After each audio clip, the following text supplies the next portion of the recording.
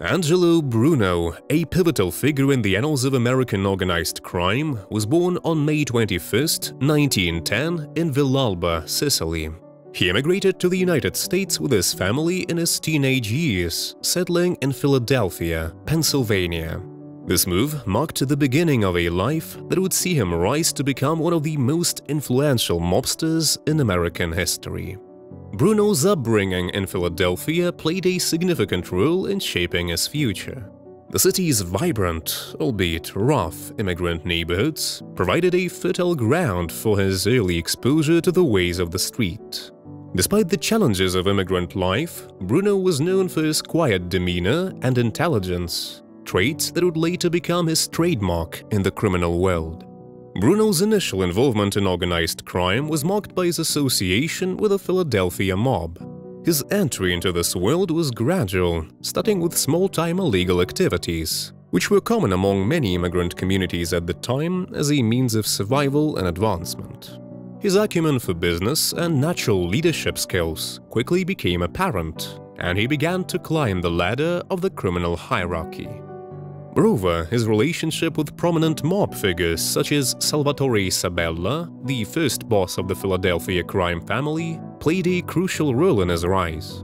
Bruno's involvement in lucrative ventures, including gambling and loan sharking, further solidified his position and influence. Angelo Bruno's illegal activities, particularly during his tenure as the boss of the Philadelphia crime family, had a significant impact on the communities in which he operated. His involvement in criminal enterprises, notably gambling, loan sharking, and the control of illicit goods, cast a shadow over the neighborhoods. Despite maintaining a relatively low profile compared to some of his contemporaries, the influence of his illicit operations was felt by many. They contributed to an environment of illegality and fear, although Bruno was known for his preference for non-violent methods, which was somewhat atypical for mob bosses of his era. Regarding legal challenges, Bruno faced several arrests throughout his career, but he was adept at avoiding serious convictions. His encounters with the law mainly resulted in minor charges, and he managed to maintain a veneer of legitimacy.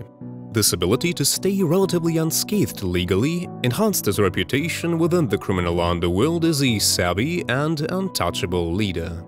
Angelo Bruno's downfall within the illegal organization he had led for decades was a culmination of internal strife and changing dynamics in the underworld. By the late 1970s, the landscape of organized crime was shifting, with young members of the Mafia growing restless under Bruno's leadership style, which emphasized traditional values and a less violent approach. This discontent was fueled further by Bruno's reluctance to involve the family in the increasingly lucrative drug trade, a stance that put him at odds with some of his ambitious underlings.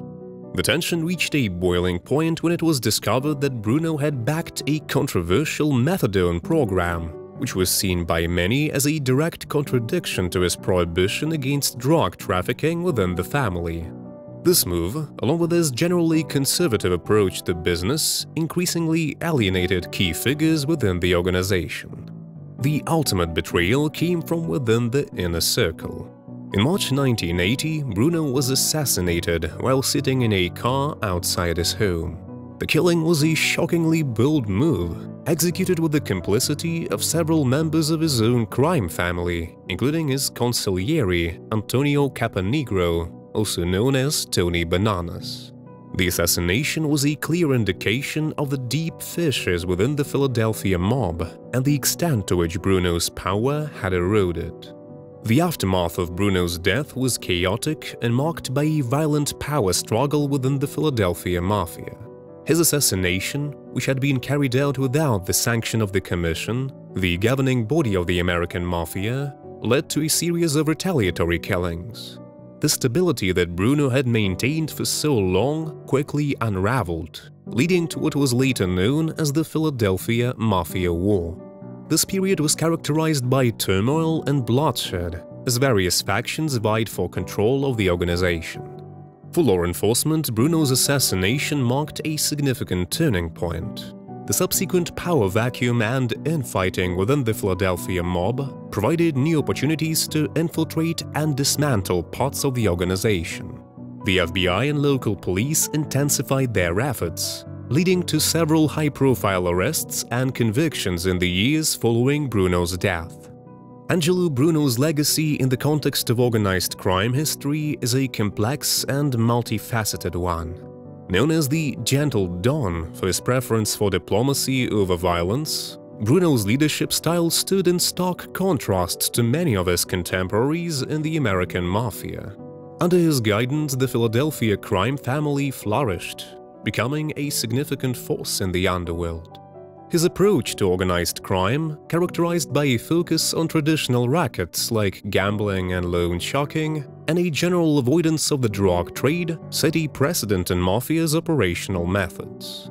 However, the long-term impacts of his criminal activities and leadership on organized crime were mixed.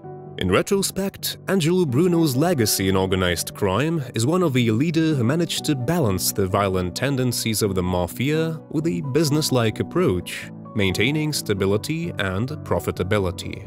However, his reluctance to adapt to the changing dynamics within the underworld ultimately led to his downfall and ushered in a period of turmoil for the Philadelphia Mafia. His life and leadership offer valuable insights into the complexities of organized crime, the challenges of maintaining power within such a volatile environment, and the inevitable consequences of such a criminal lifestyle. Thank you for joining us on this journey through history.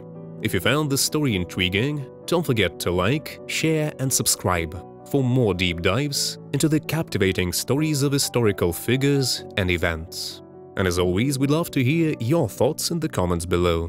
What do you think about Angelo Bruno's approach to organized crime? And how do you believe it shaped the Mafia as we know it today? Until next time, keep exploring history with us.